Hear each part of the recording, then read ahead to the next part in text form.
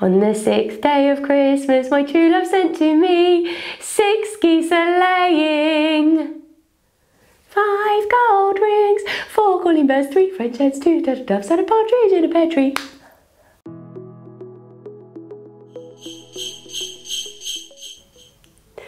Welcome back. It is the 6th day of Christmas today. 6 geese a-laying. Another bird. So many birds in the 12 days of Christmas. This is my takeaway from this experience. I hope you enjoy. There's going to be some wacky ones in there, or one particularly wacky one in there. We're going to start seated. So come to a cross-legged position and just roll the shoulders back and just close the eyes. Resting palms down on knees, on thighs, or turning palms facing up. Whatever feels good. If it doesn't feel comfortable to close the eyes, just lower the gaze. And just take 3 deep breaths here.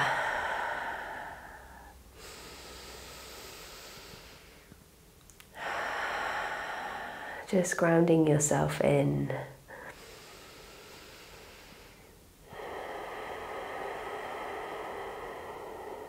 Just checking in with yourself. How do you feel today? 6 days of maybe taking one of these every day. How are you feeling physically, mentally?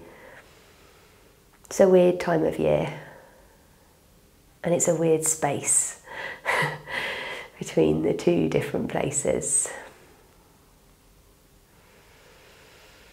So just take a minute.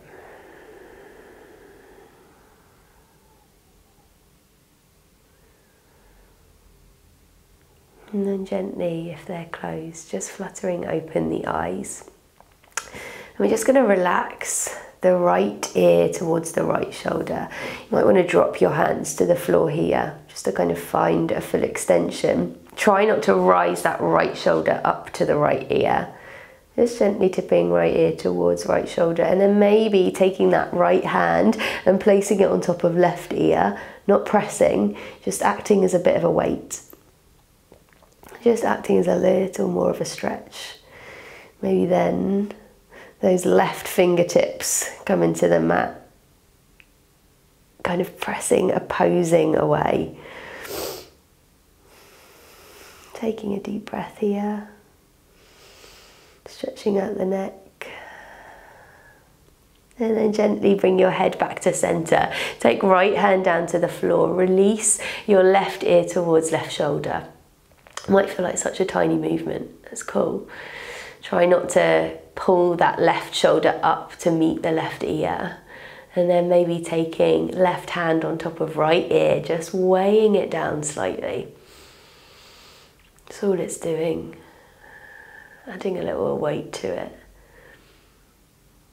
Maybe sending those right fingertips out a little more to find that stretch.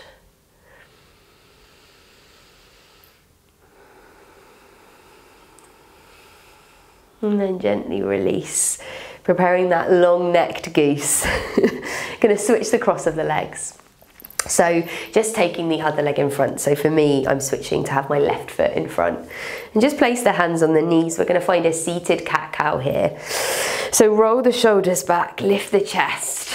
You're that goose sitting, waiting, looking out by the river. Rise the chest. Exhale to curve. Press the spine back behind you. This might feel lovely as well after yesterday's back bending. Inhale, lift the chest forward. Take it slow. Exhale, press spine back behind you. Just finding this seated cat-cow. Feeling into that goose within. Starting to sit up and tall as you move through this. Puffing up those feathers. And then the next time you come back through center, just release it there and press your hands in front of your legs and step your feet back to find a downward facing dog. Taking a big exhale. Gosh, if only there was a dog as a gift in one of the 12 days of Christmas, because finding a lot of those. Reach the hips high, spread those fingers, just find your dog. Just take a moment. How does it feel today? It might feel very different from yesterday. It might feel different from the day before that. But just see how it feels today. Do you need a bit more of a bend in your knees, a rise of the hips? And then start to step up towards the hands, a little goose strut all the way up to the top of the mat. And as you inhale, lift your hands to shins, find a half lift, send the bum back, chest forward, exhale, release it down. Inhale, rise the arms all the way up. And exhale to take it straight back down, arms wide as you press the bum back. Forward fold. Inhale, bring your hands to shins, find that half lift again. Exhale, release, and step right and left foot back to downward facing dog. As you inhale, shift forward into a plank.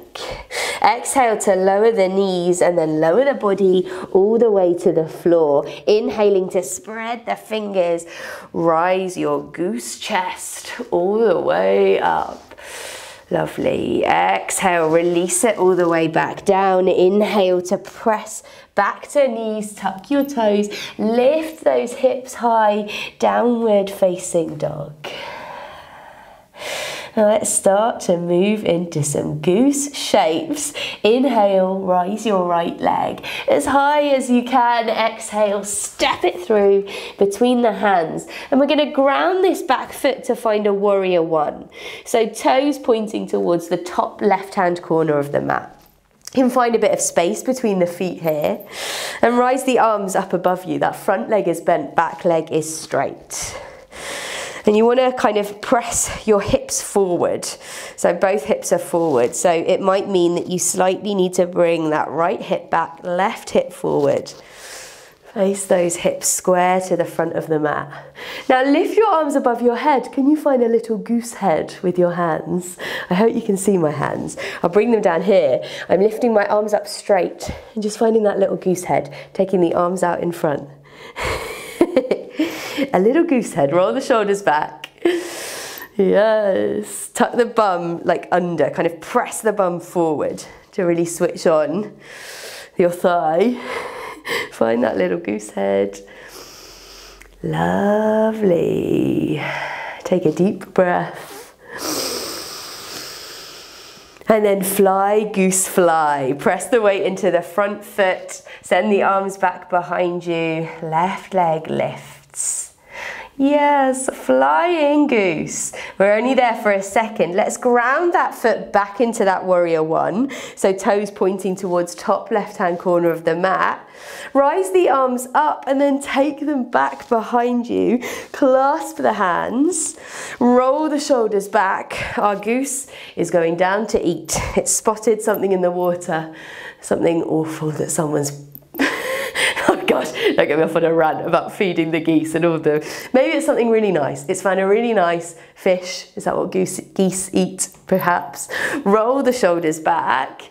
And as you exhale, can you lower your body to the inside of this right leg? Roll that right hip back. Try not to press onto that right thigh.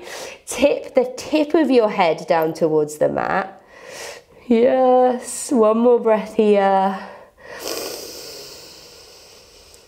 And then release the hands, step back to your plank.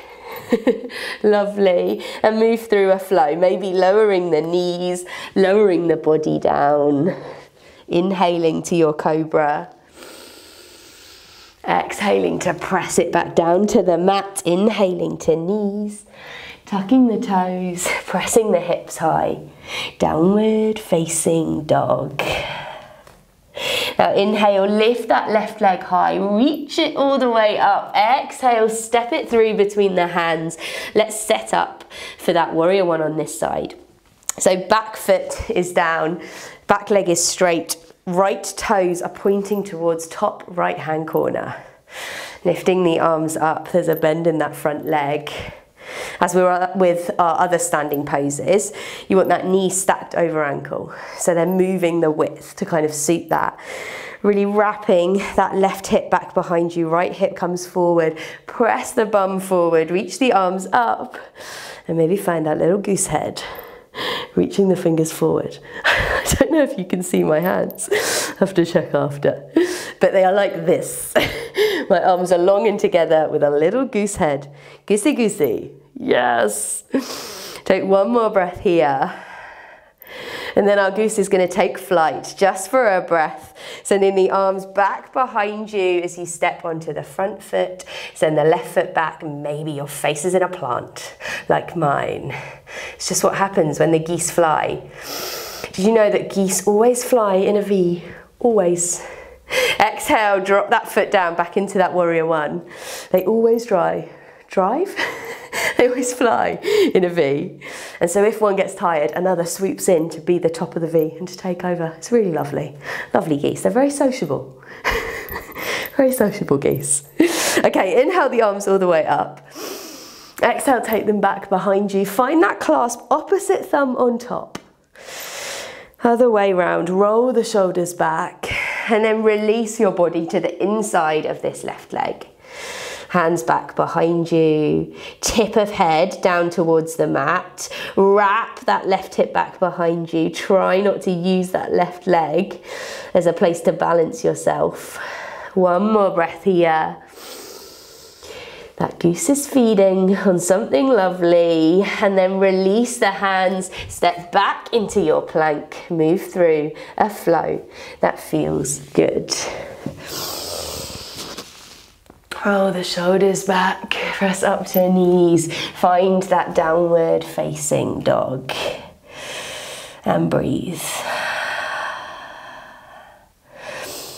Now start to walk the hands back towards the feet, take a bend in the legs, walking all the way back, feet are still hip width apart. Tuck chin into chest and roll all the way up, rolling the shoulders back as you come up to stand. Now we're going to take this goose on a little walk because that's where I see the geese the most. Not in the water, beside the water. My dog is a very big fan of their poo at the moment, which is great, really positive step in his development. But they're always walking along really casually, quite slowly. No rush for the geese, or where I am anyway. So we're just going to step forward with this right foot, halfway up the mat. And we're going to find that kind of warrior one foot that we were finding before. So back foot is pointing towards the top left-hand corner, so it's slightly at that 45-degree angle. But this time both legs are straight. Bring your hands to your hips. Roll that right hip back. Roll the shoulders back, lift the chest in our little goose walk. And then he's just going to stop and pick up some food.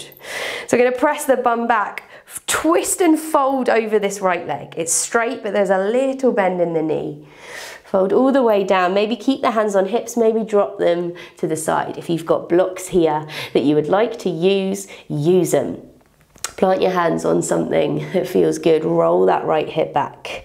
Finding our little pyramid strut as our goose stops to eat. Now tuck chin into chest, roll all the way up. Maybe make that little goose shape with your hand. Goose, goose. Ready? Don't think it's a goose shape, but that's okay.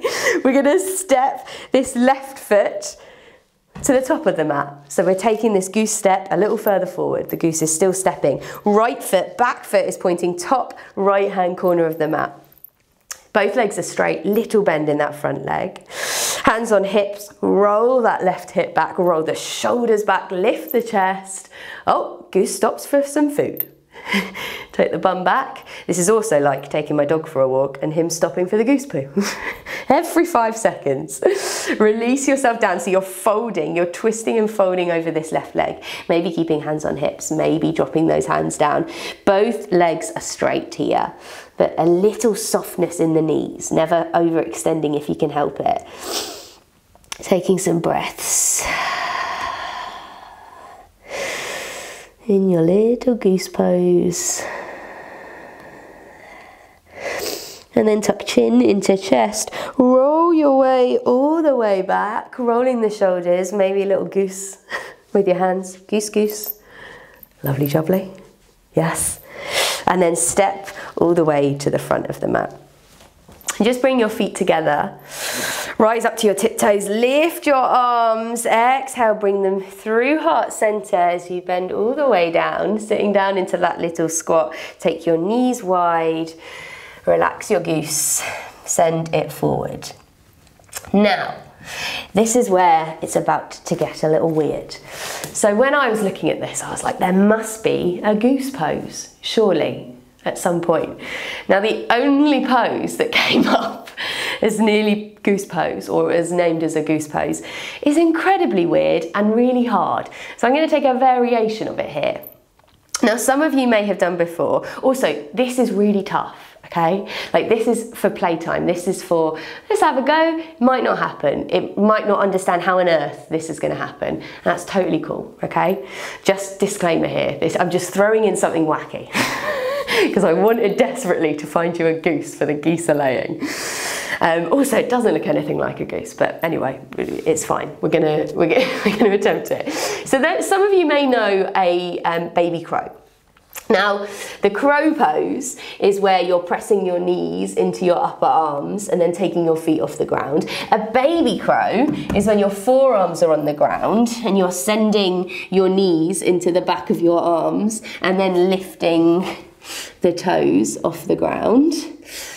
So it's kind of like a weird version of a baby crow. The full expression, if you would like to take it, is a lotus. I'm not going to take a lotus because I can't. I can take a lotus, but I can't figure out how to lift my legs. Because what you're going to do is find that baby crow, so forearms to the ground. I kind of get myself slightly up with my toes in my cross-legged position. Bring the legs to the back of the arms and then find a lift and a balance. So you're in a cross-legged position, balancing on the back of your upper arms. Have a play. You could find a lotus. I would love to hear if you managed it, if you know why it's a goose pose and why it looks like a goose. Tell me in them comments. Tap me up. But anyway, I just thought I'd throw it in. Just for a little bit of, we're on day 6, we're halfway. Don't worry, that was wacky, okay? Anyway, thank goodness we're now back into the calming part of the class. So, gooses aside, place the soles of your feet down to the mat. Rise the arms out in front, palms facing up, and then just gently lower yourself. Can you take your time here where it's sticky, releasing yourself back down to the mat. Yes, which feels wondrous. We're going to wrap your right leg over your left. So crossing that right leg over your left. And inch your hips slightly to the right and then send the knees over to the left into a twist. You can have your arms long here, or in a cactus you can gaze over that right hand. If this doesn't feel comfy at all, just bring those knees together like they were into your chest and take them over to the left. The extra twist may be a bit too much. Try and press your shoulders down into the mat wherever you are. And start to bring it down.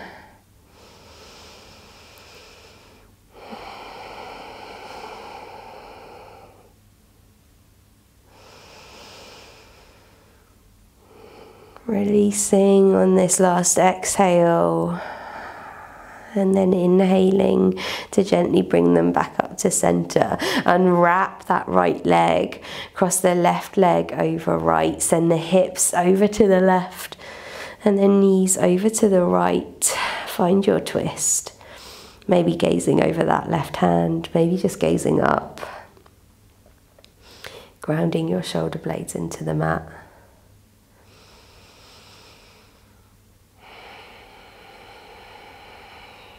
Finding a deep breath here.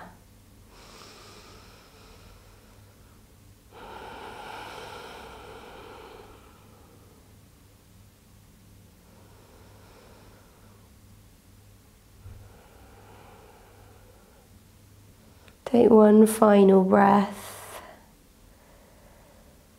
And then as you inhale, bring your knees up to center.